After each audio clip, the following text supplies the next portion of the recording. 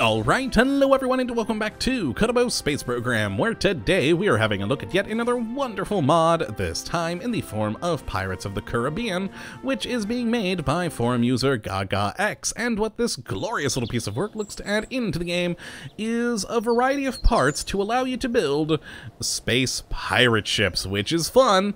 A little weird, but fun. And I'm just gonna come right out and say it, guys, that this is definitely not a mod for a serious playthrough. This is the kind of mod you install when you're having a bit of a crazy day and you think to yourself, you know what? Let's make something weird. And that's perfectly alright. Who doesn't like having a crazy day on occasion? And, well, that's where this mod shines. So let's jump right on into the spaceplane hangar and take a look at the currently 14 parts that make up this mod.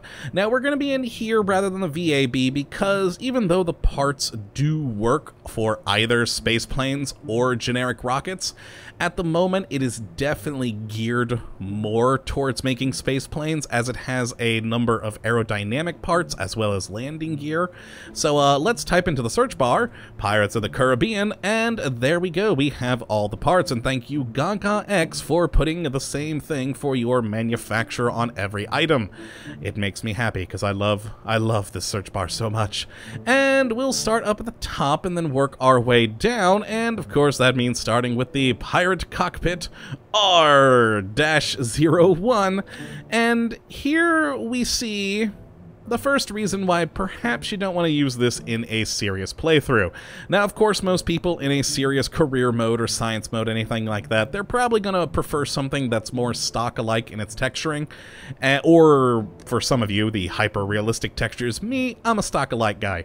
So having all of these parts being very, shall we say, ominous in nature, perhaps not up your alley for the serious playthrough, especially with the glowing air intake looking thing right there, which actually isn't an air intake, it's just an ominous glowing thing. It's cool for the purpose of this mod, but maybe not the most serious of things. But overall, it is actually a really gorgeous cockpit. I gotta say, this thing looks absolutely amazing, and if it did get retextured for stock-alike, say for instance, I would actually really love to use this for a normal aircraft of some form. It's a beautifully built mod here, or a mod part rather. And as for the stats on this thing, it has a crew capacity of 1 Kerbal. It has its own built-in electrical generator.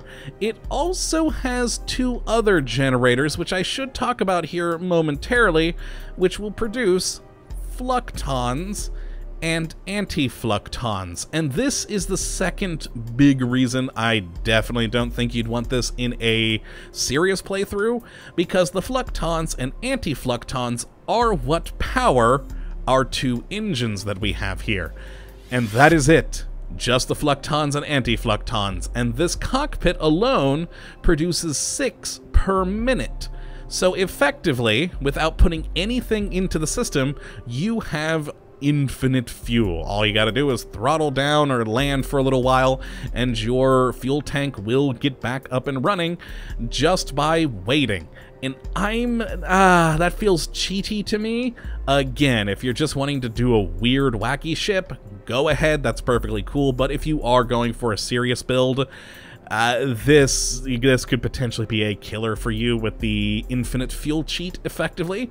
But also in here we do have pretty typical remains for the rest of it: the reaction wheel, crew report, electric charge, and monopropellant. All good for in this thing. Yeah, just that flucton and anti-flucton generator kinda bothers me, but oh well. Again, let's stick with wacky playthrough.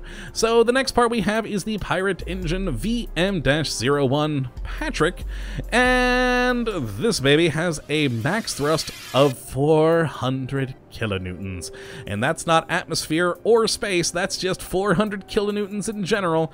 These are both some pretty powerful and insane engines once you actually do use them, as yeah, they go fast, real fast, and it will consume roughly about 4 fluctons and 4 anti-fluctons per second max for the engine again, to function. It also does have a gimbal on it, and also a built-in reaction wheel. Overall, a pretty good little engine. Let's pop it onto the back, and there we are. Again, very beautifully modeled, and very beautifully textured, though, of course, dark and ominous, so somewhat hard to see on occasion, but overall, very, very cool engine. The next one we have is the VM-02 Sandy, which has only 100 kilonewtons of max thrust, and uses about 1 flukton and 1 anti-flukton per second, and again, gimbling and a built-in reaction wheel. And this is actually a radially attached engine there. Again, a very beautiful model, very beautiful texture, and of course, both of them have a unique particle effect to it that we'll take a look at once we're outside. Now, the next item we have is the pirate flag. Do not read that as it's actually typed. Gaga X, you should fix that typo, because that's a little rude. But yes, we have a pirate flag, which is a radially attached part, and if we right-click and deploy, boom, there we go. We have our little pirate flag there for you to enjoy, and it's wonderful. And the next part is the pirate fuel tank, which will hold inside of it 200 fluktons and anti-fluktons. Again, very beautiful texture to it. I do like the sort of crossbars on this thing, very cool indeed. We then have just a pirate structural fuselage, which has no interior storage, but we do get our lovely pirate flag there, always good to have. And again, beautifully textured, very nice indeed. We then have 3 different sizes of pirate landing gear. We have the large, the medium, there we go, and small, which are effectively just retextures of the typical landing gear. I like the sort of red front bit on these ones, which makes me sad that the small one doesn't have it. The small one's just gray, but oh well, they all look quite good and quite useful. We then also, if I grab these things off, there we are, lovely. We then have a pirate nose cone, which if I grab that and flip it around, there we are, is just a very, again, ominous looking nose cone. Not exactly conical in nature, it is much more odd in how it's actually textured. You got sort of indentions in all 4 sides of it. Makes it look like you could ram some ship with this and do some serious damage. And yes, it is just a functioning nose cone. There we go. The next part is a pirate particle generator, which, like the cockpit system, creates those fluktons and anti-fluktons as well as power. It'll do 2 power per or 10 power rather per second, 100 anti-fluktons per second, and 100 fluktons per second. And this is always active. It's constantly running, so with producing that much per second, when these engines only use 1 to 4, that's effectively infinite fuel and power. So again, more for the crazy wacky playthrough, but I do love the texturing on this. It's very cool with the glowy nature to it. Very nice indeed. We then have 3 different wing parts here. They have the nice little K01, which is a nice long wing bit, which is perfect for adding on radial engines, etc. to that part, or to the side of the ship. We then have just a shorter version, the K02, and lastly, we actually have a control surface wing, which is just a nice black little winglet there. Very good indeed to have, and always good to actually have a control surface functioning for your plane. And yeah, that is all the parts we currently have for this Pirates of the Caribbean mod. So let me open up a aircraft that I made earlier, which is the Space Pirate ship here. And yeah, it's a small little aircraft, but dear lord, it can make it to the moon in a really short amount of time. And yeah, so we got 2 of the main engines down here, which are of course the more powerful of the 2 engines, and then we have these smaller ones out on the side. We're using the different winglets to sort of expand us out width-wise. I probably should have made it a bit longer, but I kind of like the short, stubby design of this. And yeah, I do love all the ominous green glows on things. We have ourselves 2 flag bits there on the wings for, you know, having a pirate flag. And yeah, we should be good to go. So let us take this thing off and actually go and take a look at the interior of our command pod, the the R-01. All right, let's turn on our brakes and go into Jebediah. Of course, he's our space pirate.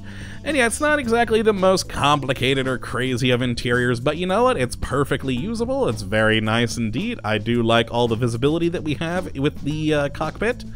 And just the basic controls all here at your disposal. Always good. And yeah, that, yeah, I'm trying to think if there's anything else to show off. Of course, as I said, this thing is constantly generating, so it's making stuff. Now, on this one, also constantly generating. We can't turn it off, so we will have infinite, unlimited fuel, so it's not even worth pinning this thing up, because we will literally never run out of fuel with only having 4 engines. And we're actually going to throttle down and turn on the fine-tuned controls, because these engines... oh boy, these engines are, ooh, they're powerful. Let me actually turn off the UI here, and let's roll. So there is the very cool particle effect with these, and of course we do also have the weird sound. Oh god, take off quick before I run into that building. Okay, there we go. Did I remember to turn on the SAS? Hold on a moment. Let's turn back on the UI, and I did not. There we go. No wonder it was shaky. Alright, let's pull in the gears, and I am only at 1/3 throttle. And we're already up to 350 meters per second and getting the wind effects on this baby. It doesn't need air intakes, it just needs its fluctons and anti-fluctons, and you go. You fly away. Ooh, which I just noticed, I think this particle effect may be in the wrong spot, perhaps? Shouldn't it be a bit further back, like around this ring? Huh, interesting. Interesting, I hadn't noticed that before. But yeah, it's a cool particle effect nonetheless. I do like that it is cylindrical in nature. Very cool indeed. And if we just go up and throttle up, there's that lovely buzzing sound to these engines, and there we go. Heat. Lots and lots of heat. We're already up to 1,000 meters per second there. I should throttle down before our cockpit gets blown up. And basically, I want to show off how overpowered these engines are. And again, another reason why perhaps you don't want to use this on a serious playthrough, as we're gonna try and get a moon intercept as quick as possible. So I'm just gonna go ahead and, you know, target the moon over here, and without even really having to do anything of any importance, we're just gonna, you know, set our SAS to point at the target. And we're getting into the upper atmosphere now, so no more heat effects, which means throttle all the way up. And yeah, if we just throttle all the way up directly at the moon, we'll get to such a quick speed, we'll get an intercept pretty quickly, in not that much time at all. And that is interesting, but also kind of cool. I mean, it's, again, if you're wanting to do something a little wacky and crazy, the space pirate ship is definitely the way to go with its crazy engines and overpowered fuel design. But if we actually go to... oh god, we're already actually intercepted. I wasn't paying attention. In fact, we're gonna run into the moon. Within just seconds, we're already up to over 5,000 meters per second in our speed, and we have intercepted the moon. Oh, actually, no, we're actually going to be a bit behind the moon, in fact, at 1,000,000 meters. So, you know, if we just do the opposite burn, we could then circularize our orbit, and bam, we could land on the moon. And that is the overpowered portion of this mod. It's fun, and definitely for just screwing around, it's perfect for that sort of a thing. Just making crazy ships to fly around is just cool, though of course the black design does make it kind of difficult to see at times, considering the darkness of space. But nonetheless, it is quite a fun, cool design. I do enjoy these parts. I've been having a lot of fun with them, just making wacky designs, and traveling all over the solar system at faster speeds than I've ever achieved before without having some sort of warp mod. And, well, frankly, that's just cool. So yes, if you would like to try this mod out for yourself, you can take a look at the link in the description, as always, and I definitely say to go and give it a try.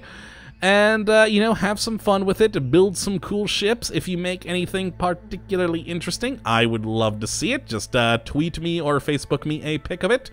And yeah, I hope you do enjoy this lovely mod, and of course that you have enjoyed this video today, and that you do come back for the next. But until that time, thank you for watching, my friends, and as always, have a good one. Now, let us fly. Fly as fast as possible. Later, folks.